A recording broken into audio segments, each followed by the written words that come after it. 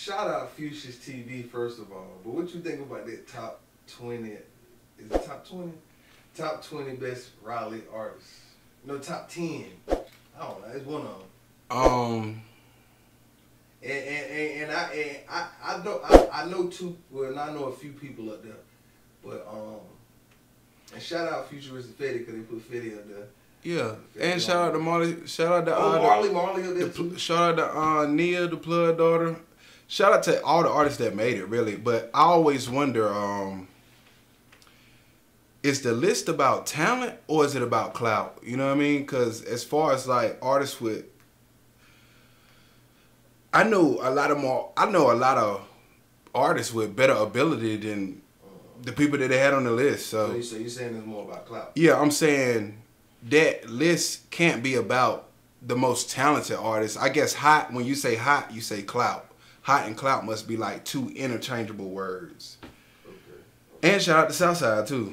Oh, yeah, and that nigga been putting in so much work since he came home, man. I'm so proud of that nigga. Like, that is the perfect example of what I was talking about with the military. When he got out, he knew he was all in on this shit. This all he got. So he all in on it. You know what I mean? That nigga, every time I wake up, that nigga got a new video. Yeah, Southside is working. Southside works. Every time that nigga Kimmo got a new video. You know what I mean? Yeah, and that nigga is in the trenches, for real. You know what I mean? Do you feel like you should have been on that list? If the list is about clout, hell no. Yeah, if it's about popularity, hell no. But if it's about talent, I'm number one on the list. Yeah. You know what I mean? Yeah. But it's not about that, because I would have made the list if it was about that. Okay. I don't really listen to, everybody know I'm like I listen to all genres of music. I'm not really big on rap, because rap don't got a lot of substance in it anymore. I'm really not either, man. Yeah. I'm really not either. I feel depressed when I listen to rap. Yeah. Half the time, I'm more depressed listening to rap. Rap will make you depressed, because all people do is, I've been to studios where I've seen the inner workings of an artist. Like, I've seen a nigga with all the new lingo written on a page, like 30... sticks. Yo. I've seen a nigga write down all the lingo and incorporate it in his music. That's nothing but I'm not gonna lie. To sound. No, it's a great tactic. He done did his homework. It's a great tactic, but shit, I mean, damn, I think I done thought about that, but not had done it. You know what I'm saying? That take a lot. Yeah. What I'm saying is, it's more so like anybody can be a rapper nowadays, because it's not about if you did it or not. It's about selling it. You know what I mean? Yeah. It's not about the substance or the feeling you give off. It's more so, can I make this shit look good? You know what I mean? That's what it's about. If I get on the track and I'm saying all the new lingo that you know, like, you know what I mean, whatever motherfucker's saying, you know what I mean?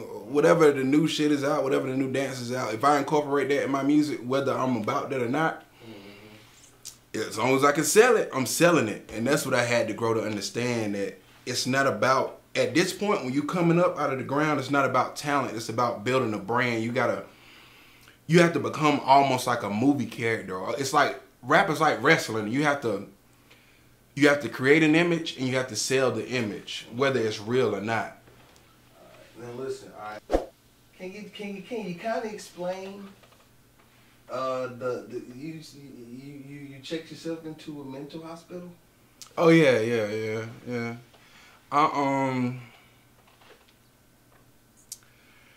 I've always had this ability to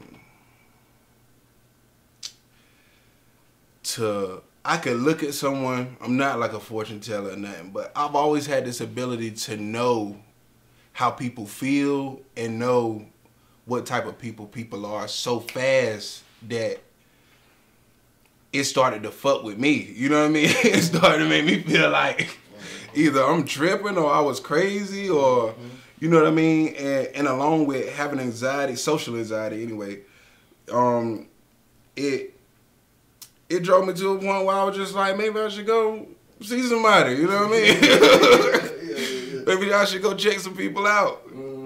And I did that, and it was one of the greatest experiences of my life. I don't really give a damn how people look at psych wards or, you know what I mean, mental hospitals, whatever you want to call it.